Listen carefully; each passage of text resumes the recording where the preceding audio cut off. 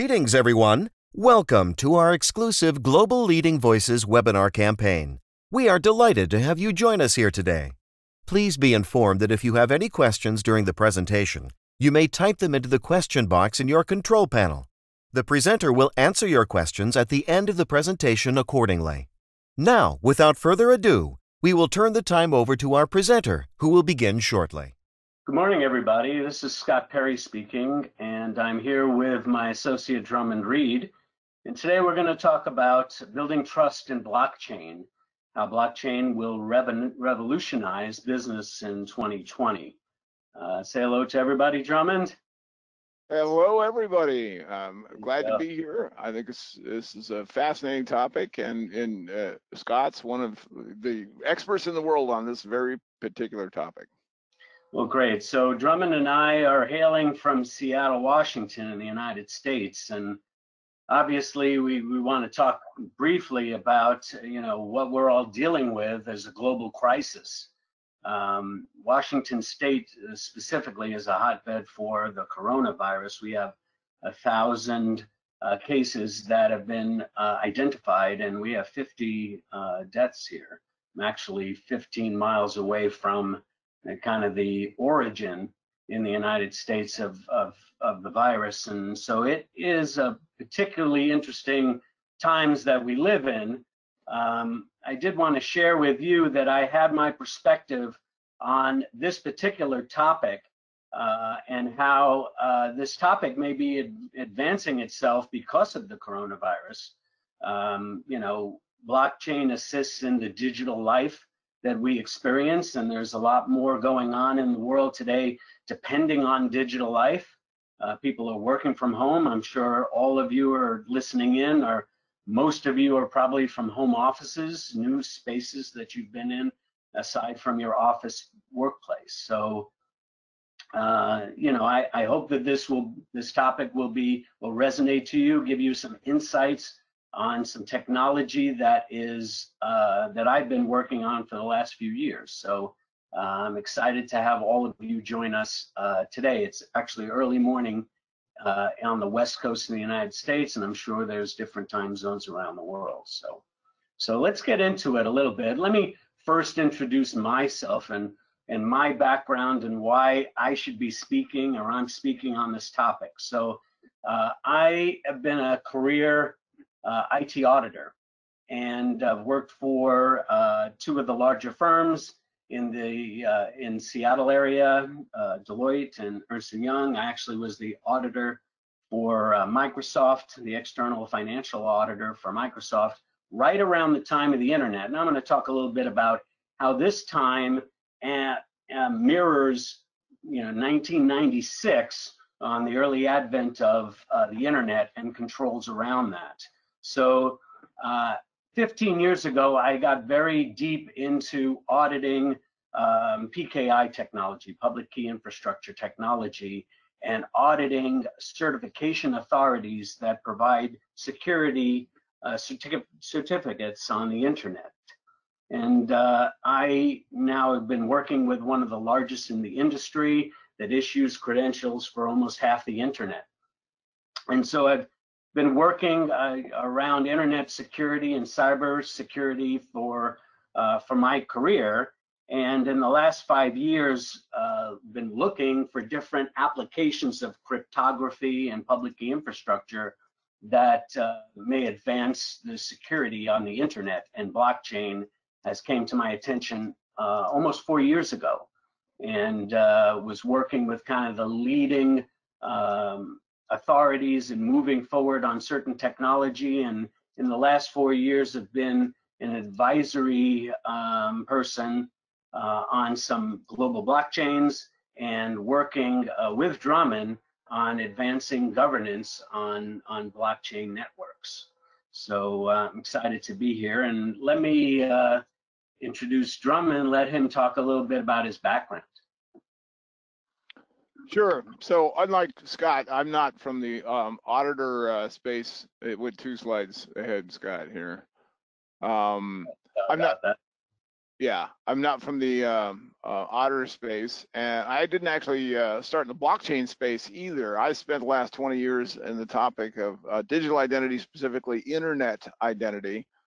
There's a workshop on that I helped start 14 years ago. This will be the 15th year, and I've been to every single one. It happens twice a year. I've worked on a whole, passel of standards related to internet identity at these different W3C and these other organizations that you see on the slide. My day job is interesting. The R got left off there, Scott. It's Chief Trust Officer at Evernym. And then I helped one of the founding trustees of an international nonprofit set up to specifically support this new type of identity, a blockchain for this new type of identity we're going to explain to you, self-sovereign identity, and that's why it's called the Sovrin Foundation. And there I chair the Governance Framework Working Group, and that's where Scott and I do a lot of our work together in the developments of governance for a specific kind of blockchain and ecosystem that we'll describe to you on this call. A lot of the research, it's important to understand, on the underlying standards for this was actually funded by the U.S. Department of Homeland Security. The DID, that's decentralized identifiers, and decentralized key management projects were funded by them because of their implications for the strengthening our cybersecurity, and we'll explain exactly why that's the case. The DID specification has since gone to the W3C World Wide Web Consortium, the home of international web standards, and it is now a full, what they call working group there. I am the co-editor of that specification, and within about a year, that should now be an international standard for decentralized identifiers, and we'll explain exactly what that standard will mean. Great. So this is the topics we're going to cover today. We're not going to get into a deep technical conversation around blockchain components. We're focusing on trust. And now, all of you that have heard blockchain have been closely associated blockchain with digital trust. And the word is, the parlance has been bantered around a lot.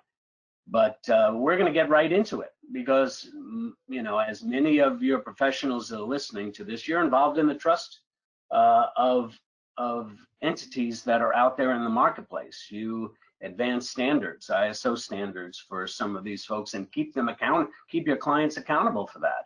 And we're going to talk about, kind of demystifying the process of trust first, and identifying, getting down to the roots there, and then we're going to talk about how blockchain has unique attributes that would advance digital trust, and then we'll talk about the specific applications that are best for this technology, and then talk about kind of the governance process and the stack of trust, the technology stack and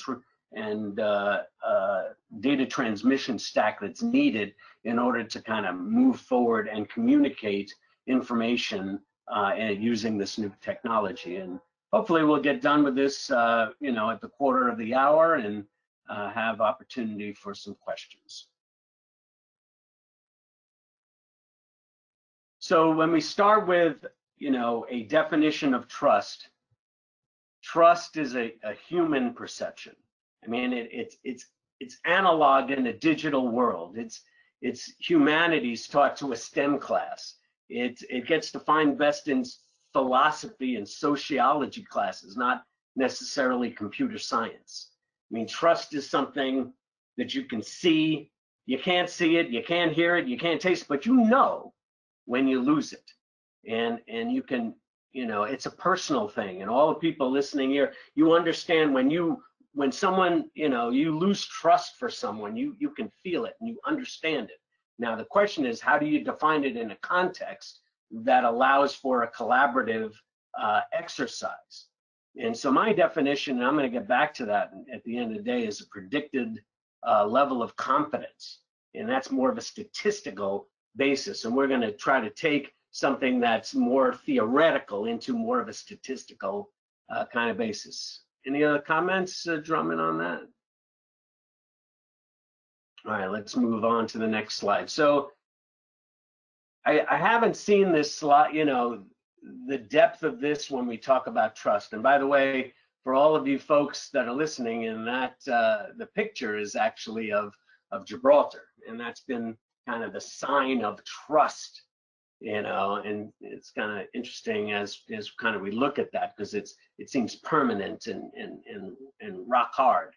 And so when we look at trust, and you know, we look at what are the attributes of trust, and I've done some research on this to really, because I'm in the trust fabric of internet trust, and so there are various things that we need to evaluate when we consider how trust gets added and, you know, to transactions and in daily life.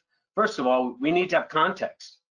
So, you know, sometimes, so we'll trust people to fix your car, but maybe that person, we won't trust them to give keys to our house, you know. So there's a context associated when we exhibit trust and we establish a trust relationship with people and organizations.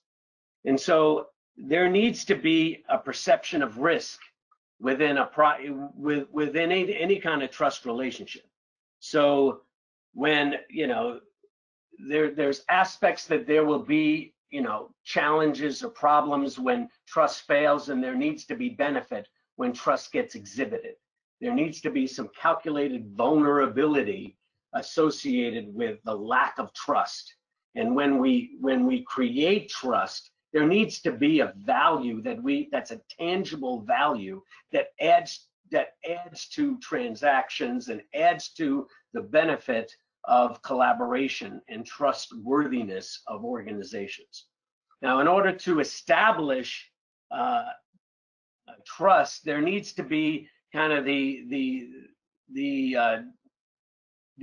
pieces that create trust. So, you know, typically a transaction that would create trust is, I'm going to say something, say what I'm going to do, and then I'm going to do what I say. And after I say what I'm going to do and do what I say, you know, I have established better trust, more confidence. As we go back to my definition, we're going to get confidence that I will continue to do what I'm doing. Now, I need to have demonstrated some competence, a perception of achievability. I mean, I can't say that I'm going to fly to the moon. I have no track record or established reputation, but I have established reputation to auditing certification authorities, and folks can gain a perception of achievability that I can do that. Now, I need to be able to have done that and demonstrated that I was able to do that. That in itself will create trust, and we need to have those building blocks associated with it. Philosophers say that you need to have a foundational optimism. You need to believe that things that I can trust, that there is trust in the world and I can achieve it. Okay, and at times, you know, during economic times, things change with that. But trust thrives better when there is foundational optimism and there's underlying motivation for parties to trust each other. Okay. So, you know, as we look and translate trust to digital trust, internet trust, one of the things in my career and working with internet security is the internet is really a mirror of society. And in the mirror of society, humans fail and they have motivations that may be, you know, counterproductive to global productivity. And so, you know, actually the largest percentage of errors on the internet are due to human frailty. And even though systems work and we're dealing with a network of computer systems operating transactions, you need to have a system development lifecycle, because if you make, you know, bad changes into code and you don't have a valid and robust system development lifecycle, you're going to introduce errors and inappropriate modifications in systems. And there's, you know, frankly, there's hardware and network failures. I mean, we're going to be challenging that in the world today, as there's more dependence on communication technology. And there always will be bad actors. I mean, I don't know if all of you have heard about it, but you know, there's sites going up, fake sites going up for the coronavirus that are honeypots for fraud. And there'll always be individuals with mean intents trying to take advantage of society at any time in our history. So, you know, obviously we're talking to an audience sponsored by PECB, and by the way, I am a PECB affiliate. I am a ISO 27001 cybersecurity lead auditor and a trainer, and you know, worked with ISO on the standards end as well. But I wanted to, just for a simple purpose of kind of getting through digital trust, these, as a CPA, I issue SOC reports, and I think, you know, many of the people in the audience understand what SOC reports are, and they're driven by the U.S. Accounting profession, and they break out digital trust in 5 components, and it's a way to explain how blockchain advances certain digital trust principles. And so these are the standard set. If you get a SOC report, you have to have a security principles issued on SOC reports, and then there are 4 optional sets of trust principles. So security is dealing with the protection of information. Availability is that, you know, systems are available when you need them.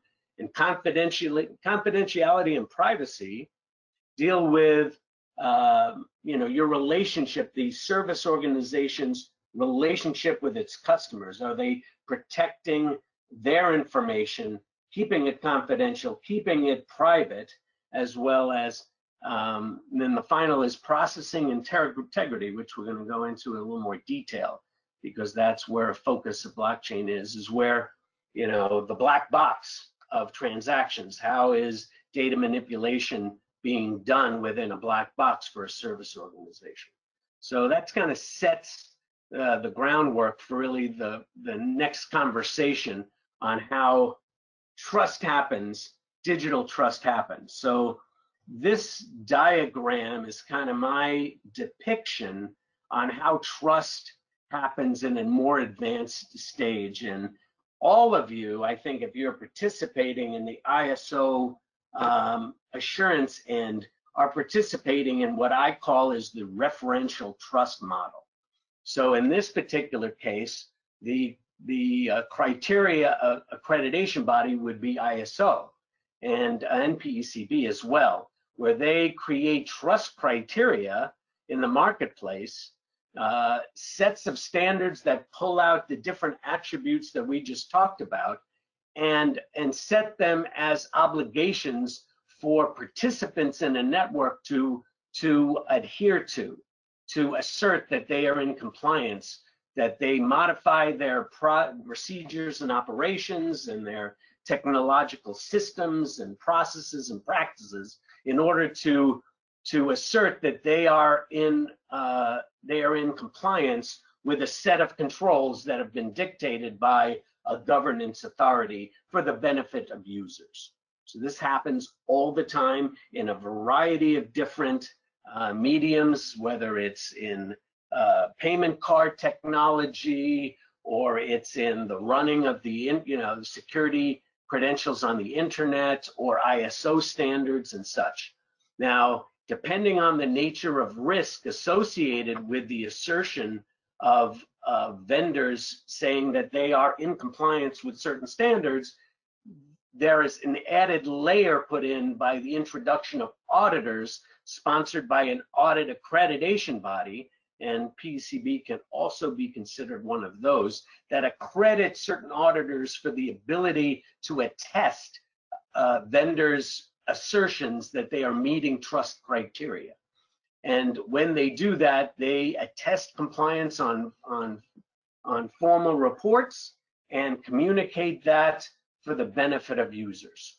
Okay, so this shouldn't be that novel to you, but we're going to apply now all this information into the blockchain world. Okay.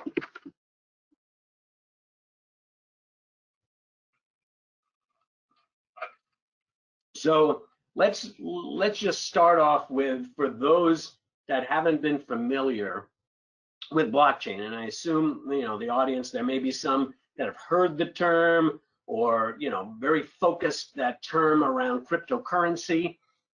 And so the technology we're going to talk about is the same technology, but it's going to be applied for different purposes. And so, what is a blockchain? So basically, a blockchain is just a database. It's a database with records that are cryptographically linked together. So if any of you have ever had digital signatures, you'll know that the digital signature on documents you'll know if there is alteration with those documents. Even if you change one bit, it will be identified as changed. And so there is that type of immutability, and we'll talk about that, in records within a blockchain. Blockchain records are what they are, and you will know that they have been changed. So blockchain records have a unique property that we haven't seen in other types of database type structures. The other aspect of blockchains is that there is a collaboration and replication of that database among what we call stewards or nodes dispersed within a network. It could be a regional network, or it could be even a global network. And there is a consensus protocol, a set of rules attached to who gets to write new records. In the cryptocurrency world, this has gotten a lot of press because the consensus protocol is proof of work. And proof of work is the calculation of a very complex math equation that is compute intensive for those that want to get the right to issue new records. And that has established some challenges for ecological challenges around the usage of electricity to just try to be the winner of certain records that get produced in certain cryptocurrencies. Now, consensus protocol doesn't have to be proof of work. It could be a variety of other things, other methods that don't have that backlash associated with the proof of work. Now, the other unique aspect of blockchains, we can embed programs within blockchains to execute using certain rules associated with it. And those contracts, since all records within the database are immutable, can create transactions that have strength in the marketplace.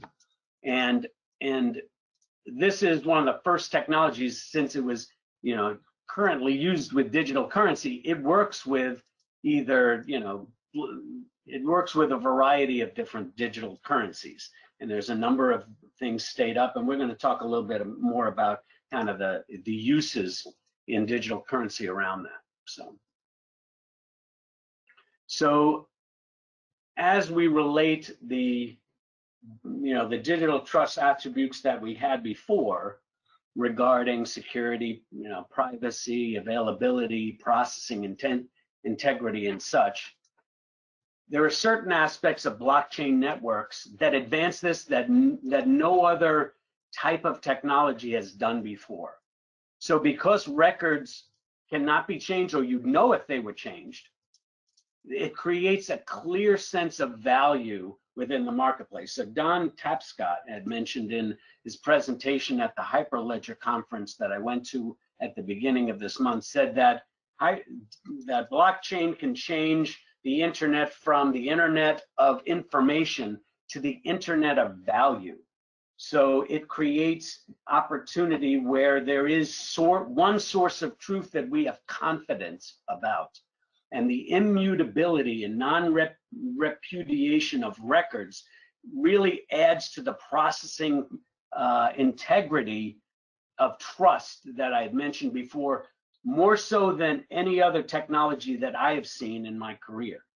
It also creates some novel variations of privacy called near zero knowledge proof, where there's data records that don't have to be disclosed, but you have confidence on certain attributes of the data records, such as if my data record shows that I am over 21, or let's say I'm 25 years old, I can prove that I'm over 21, but not having to disclose my actual age.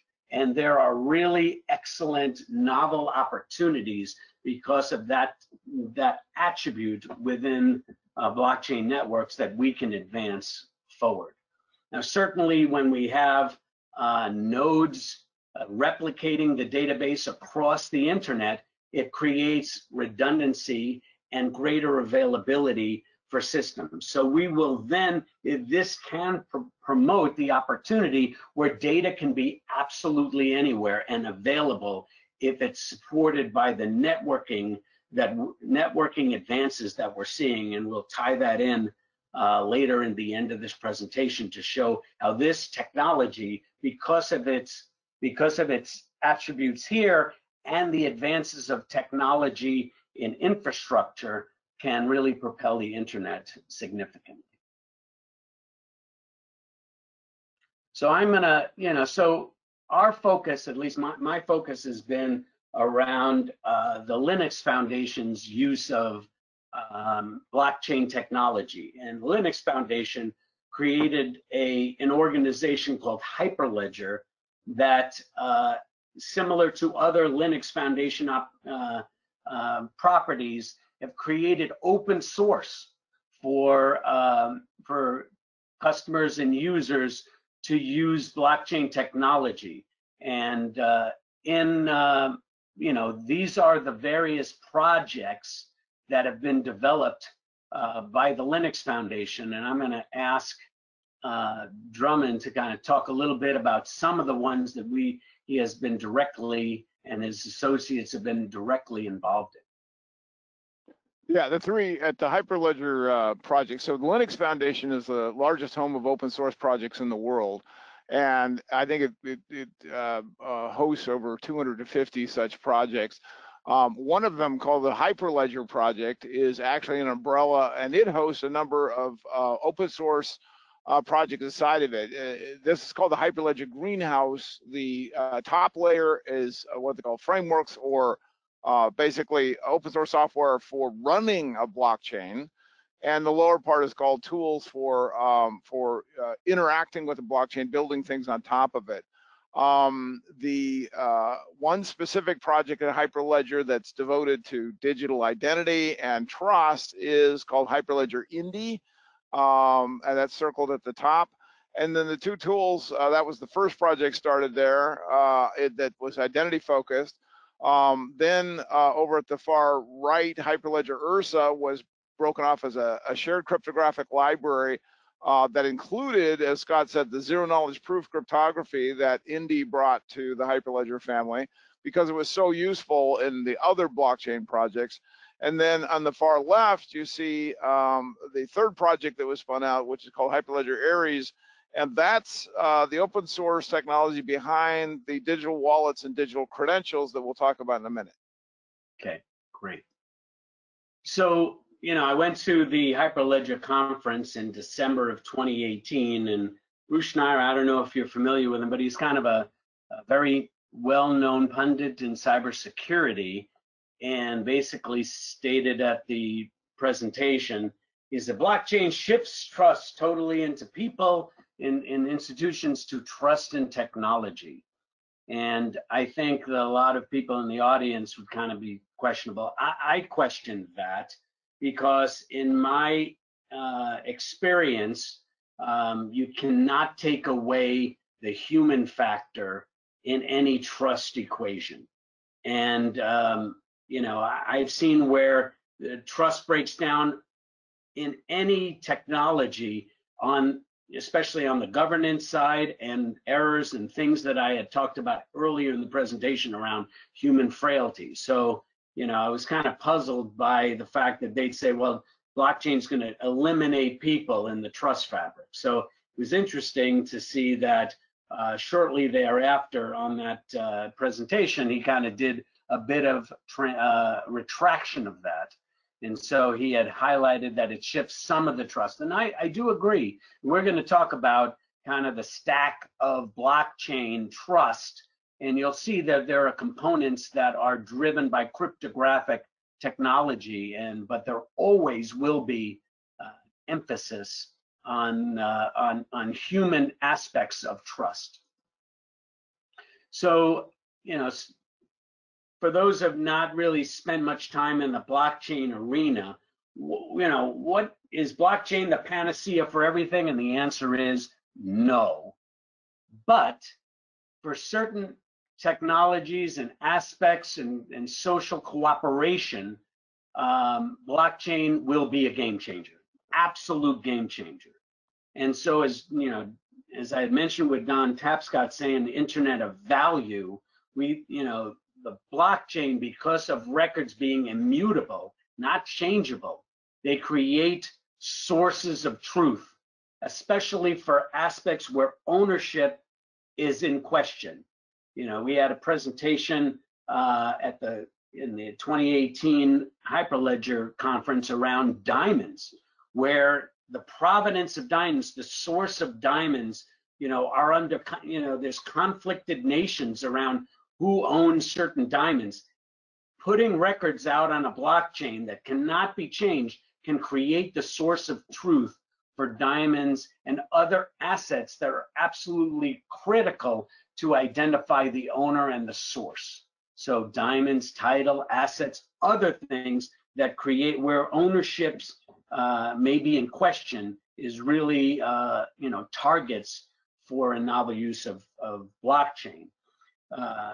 In the supply chain arena, there's a number of blockchains being developed by Walmart and by Honeywell regarding parts and understanding kind of where the source, you know, cradle to grave supply chain. You know, in the United States, we had, you know, we had a romaine lettuce outbreak. And the question exists, where was the source of the problem for tainted romaine lettuce? And it went down to, well, we don't know where the tainted lettuce came from, so we're going to block the, you know, the sale and use of romaine lettuce across the country. Well, if you had tied records down to sources, right down to table and intermediate steps within, you could identify pockets of tainted product and deal with them on a more isolated basis, and that is creating tremendous potential value in those types of blockchains. And we look at, you know, stored value. Remember, we're looking at internet of value. There's a lot of variety of different types of value exchange that takes place today that can advance with blockchains. You know, mileage programs and timeshare exchange, and creating something that can be more permanent and more trusted with the use of blockchains. And in the accounting profession, you know, we always have looking at double entry bookkeeping.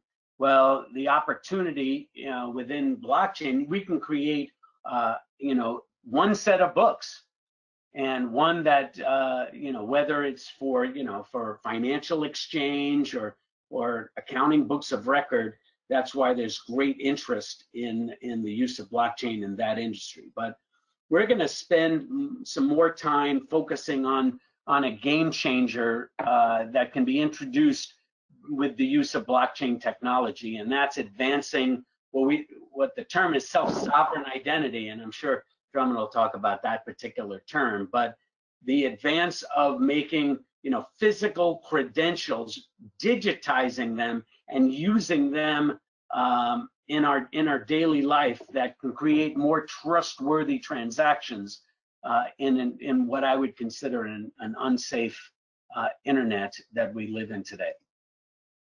So I'm going to pass this on so Drummond can explain a little bit more around the self-sovereign identity and how that technology can be advanced with the use of blockchain. And the term I'll explain a little bit more in a minute, but the basic concept of self-sovereign identity is captured by this picture. We all know how to do identity in the physical world today. We all know how to take our the credentials we keep in a wallet that we keep in our pocket and take it someplace and prove our identity, like at an airport, so we can get on an airplane. What we don't have is a way to do that digitally, to use credentials every place, you know, on the internet the way we can do it today. There's very limited examples, and almost everyone on this call, I imagine, is that has a smartphone has either used or considered using a mobile boarding pass to get onto a plane. You get it delivered to your smartphone, and then they scan a QR code on your phone to get, you know, for you to get on the plane. Now, just imagine self-sovereign identity is the ability to have a digital wallet on your devices with digital credentials for anything you need, like all the things you have in your wallet today. So I will now quickly explain, well, why does this need blockchain? What is the breakthrough that suddenly with blockchain allows us to have those digital credentials? Go ahead, Scott.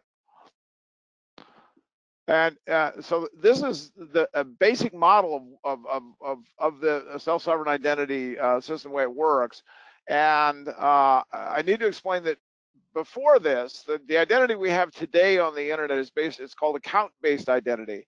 And it's either you have an account at every site and every application, you have to create a new one every place, and that's why we all have all the long lists of usernames and passwords that we have, or we use some service provider in the middle to go and do what's called federated login to a bunch of systems. And anyone that's done login with Google or Facebook or LinkedIn or Twitter at a website, you're using federated login. You're using your account at one of those services to log into other places with accounts.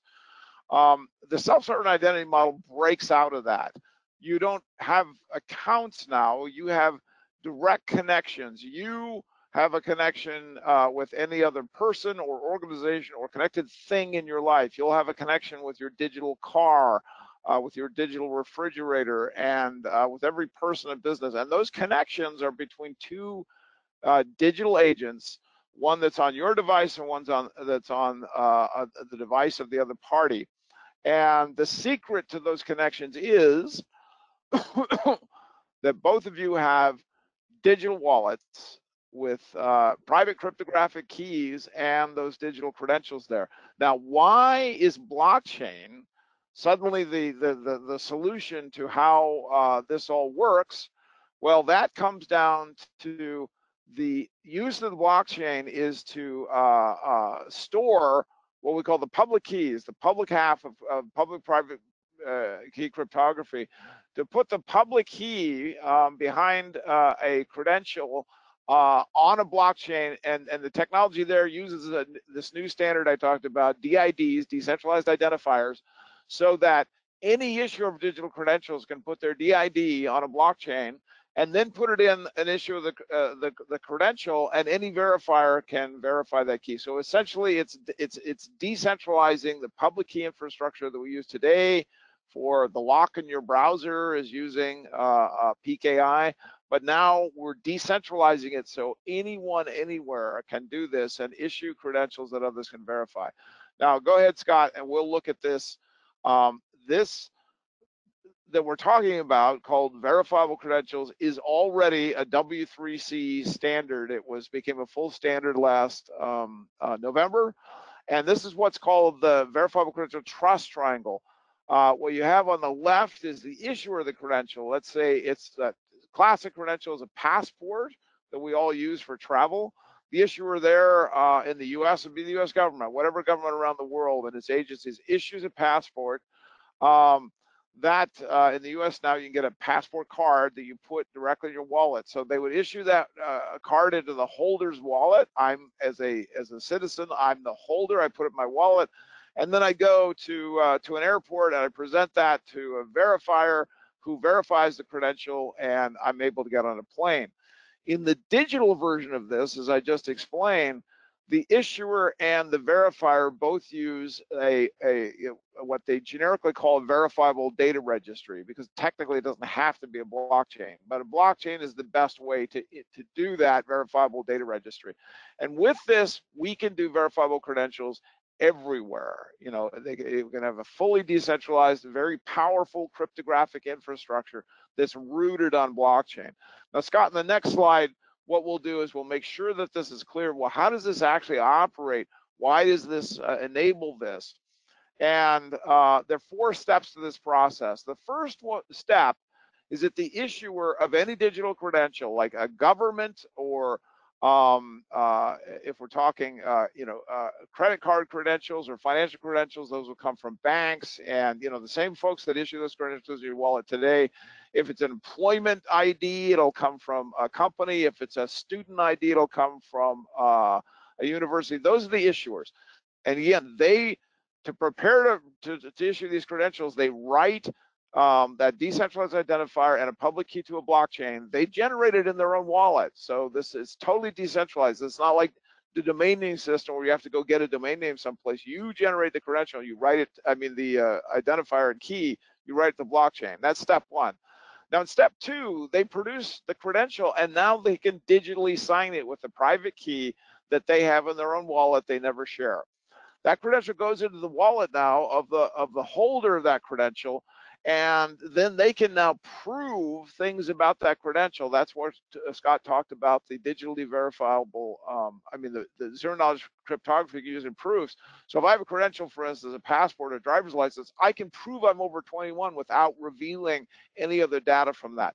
Now to verify that proof, the verifier does step 3 that Scott shows there of that proof will include the DID from the issuer, and the verifier will go and read the public key from the blockchain, and then they can do step 4, which is to verify that proof is cryptographically valid. It can only come from that issuer, and it's bound to that holder cryptographically as well. So only that holder can make that proof of that credential.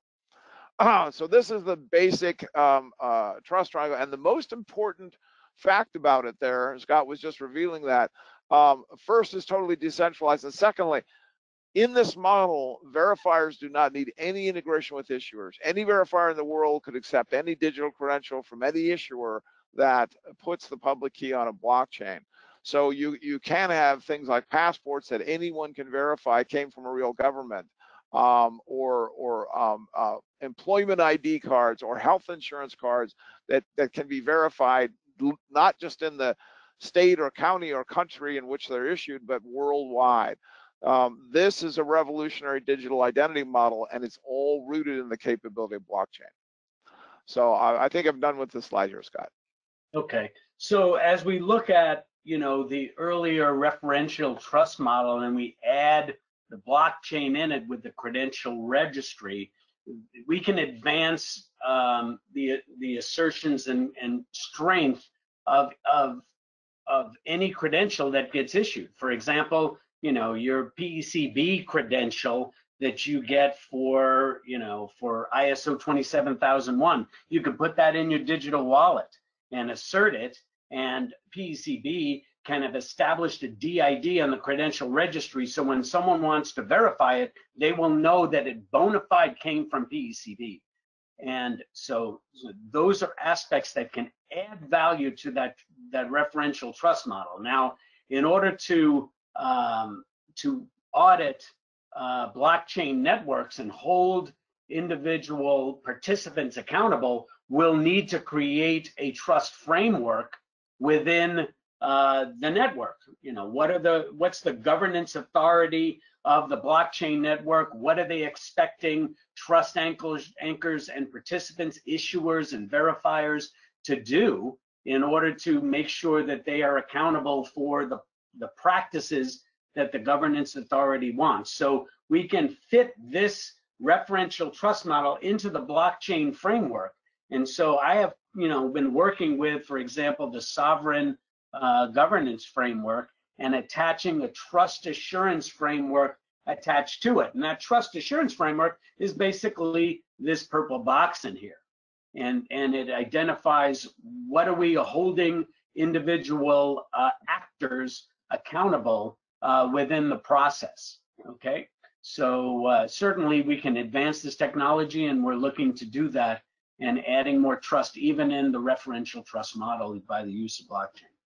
So as Drummond had mentioned, we're creating opportunities where the communication payload includes trustworthy information.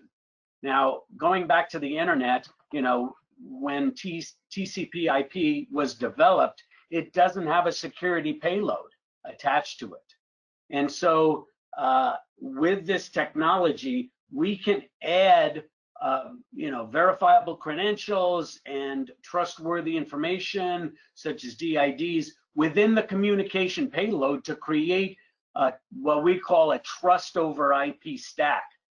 Now, similar to TCP/IP, where they have a variety of different components that make up the stack depending on the layers, there are a variety of different layers attached to a blockchain network. We have the lower layer dealing with just managing the blockchain ledger, and we have then the communication protocol within the handsets of the actors that are communicating with private keys and accessing public keys from the ledger.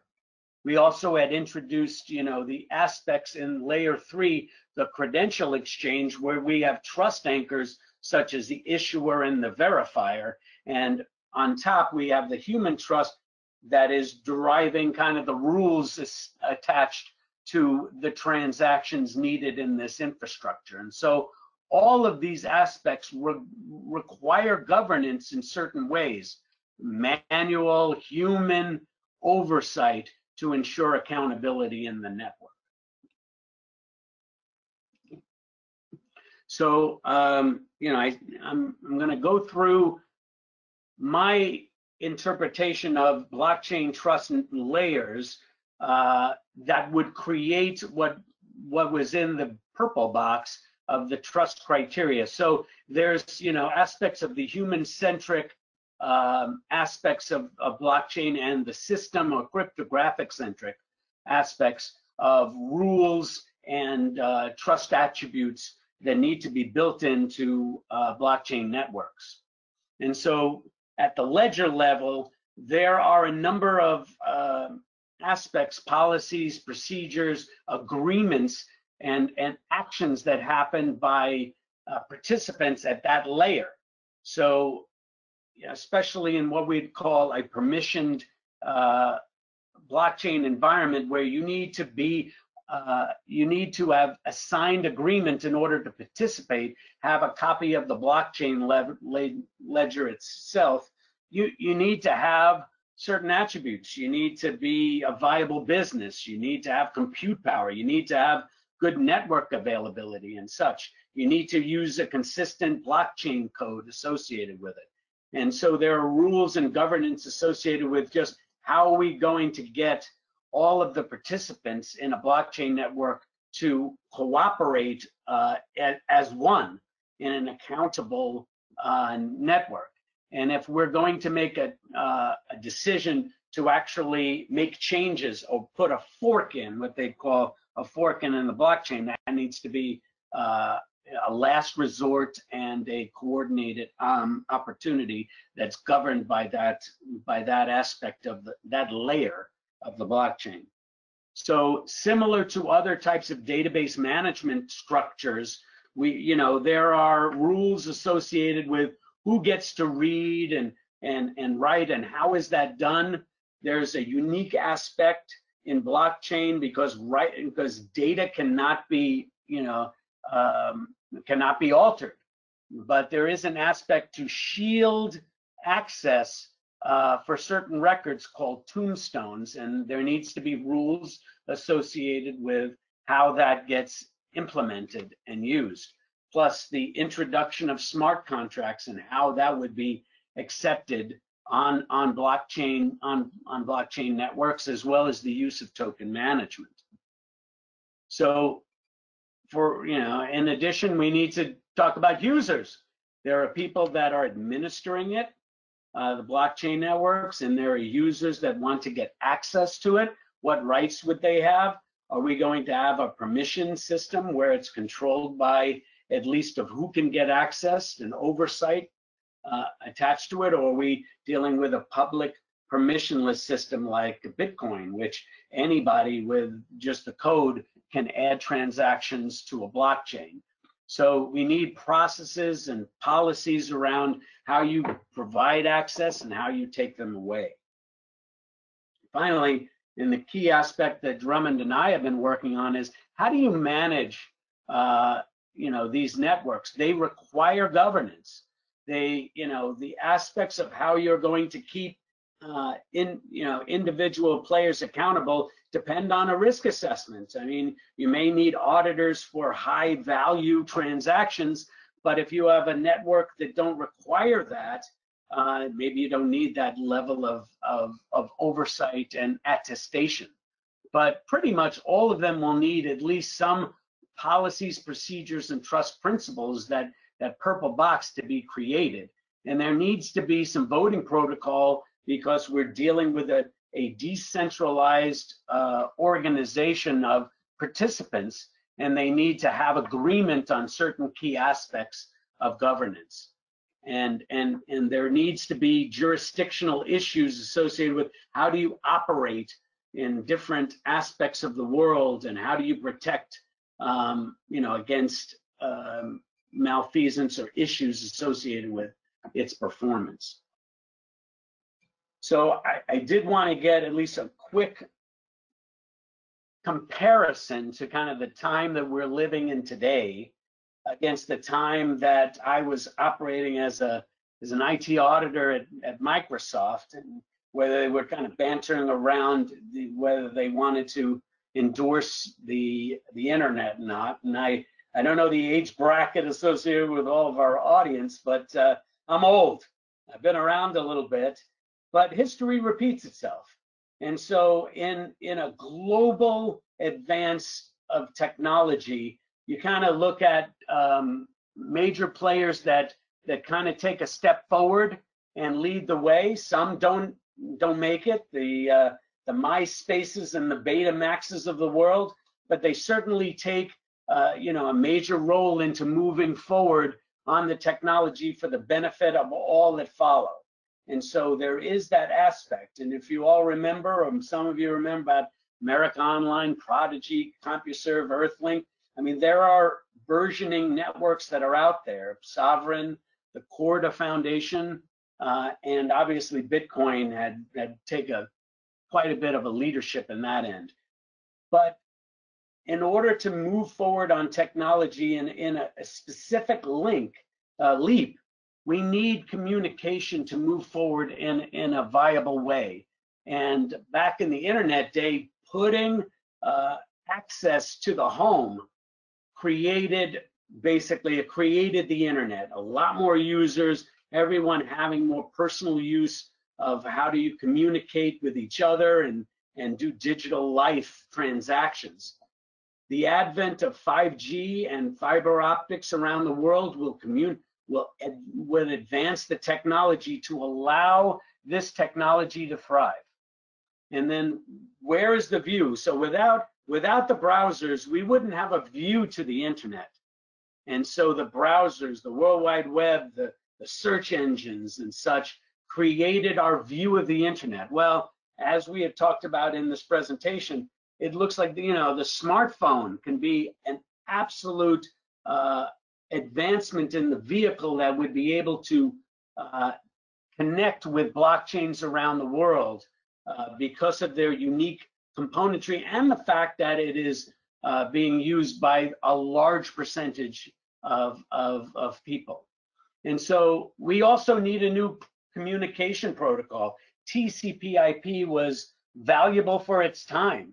It allowed, and it has advanced for the last 20 years, but it doesn't have the security payload. that's needed for in the age of the blockchain. And so we need to create an overlay of TCP/IP called trust over IP. So we have about 6 minutes, and I'm going to pass it on to Ardian, who's facilitating any questions that you may have. Thank you, Scott and Drummond, for this insightful and very informative webinar session. I want to inform the audience that PCB is currently working on a detail-oriented blockchain training, and that we will inform you for its availability very soon. Now, since we have only 5 minutes left, I guess we can answer 2 to 3 questions regarding today's session. The first question for today is, what are the main industries that have strongly embraced blockchain so far? Well, I mean, I talked about the fact that, the supply chain is leading the way because there's tangible benefits associated with really knowing the origin of transactions. So Walmart has created kind of ground to table blockchain records, and Honeywell has created a blockchain for used airplane parts, digitizing kind of individual part records so that you have I don't know if you know, when you fly today, you're using a number of used parts, and people want the value and trustworthiness that the parts have the right provenance. So certainly we're advancing, and there's a lot of advance in the digital identity world associated with it. I have been very active in the financial world, financial transactions, large money transfers like SWIFT and such. They're looking at blockchain to reduce the time needed for network transactions of financial value. So those have been the leading aspects, and they've really been exercising the technology. Thank you, Scott. Now another more of a technical question. So how is storage managed in blockchain, noticing that the chain keeps on growing? So if you can just go over it briefly. Okay. Yeah, okay. I want to make sure I understand the question. So is the concern, how is storage managed because the chain keeps growing? Yes, correct. All right, so the very first thing to explain there is there are dramatically different designs for blockchains. The Bitcoin blockchain, the transactions are small, but every node of that blockchain that's running it needs to have a full copy of the entire chain, so they all have to store everything. And if the transaction volume is high, it is adding up. It's not that large right now. I think it's only in the gigabyte range. About 100 gigabyte range, but it is expected to keep growing. However, other blockchains that store very, very thin records, like the Sovrin blockchain, the storage is not that much, and storage technology is easily going to keep up with the demands, and you don't have to store an entire copy of the blockchain on these other call it more modern designs. So storage is really not an issue with blockchains because, again, you want to design the blockchain so it's storing the minimum amount of data that you need to verify things, and as many transactions as possible you want to put off chain. In Bitcoin, they call those lightning transactions. Ethereum's got its own technology for it. So that's the general solution to storage. Thank you, Drummond. Now another question, and I think with this question we will conclude the presentation. Would you guess that blockchain could be the security solution for most of the IT system areas? Well, I certainly believe that, and there's need for that because the current security model doesn't scale, and that's a transit. So I have a hard digital credential, which is needed in the marketplace, but right now with the federation model, I need to be registered at various places in order to make it happen, and that creates a lot of transactions that won't scale at the level that we need it. This blockchain technology can if we architect it correctly, can scale to the level that we need for everyday transactions, and including security in the payload of transmissions. Yeah, I agree very much with Scott. The way I would put it is, the key security problem blockchain can solve is to enable both cryptographic trust and human trust to extend across systems, across domains, in the same way the internet, allowed us to finally exchange data between those systems and packets and interconnect the world. As Scott said at the outset, the internet did not include the security layer, the identity layer that's needed to do that. With blockchain systems, we can now extend that cryptographic trust across systems, and then with digital credentials that we are using the cryptographic infrastructure to sign and verify, we can now extend the human trust across those systems. Again, provided it has the trust guarantees that can be fully audited, as Scott's been explaining in this presentation. Well, thank you once again, Scott and Drummond, for this great insight on how to build trust in the blockchain technology. And I would like also to thank everyone for attending today's webinar. I would like also to inform you that this webinar will be recorded and posted on our website along with the slides of the presentation. For more information, please visit our website www.pecb.com. Thank you all and have a great day.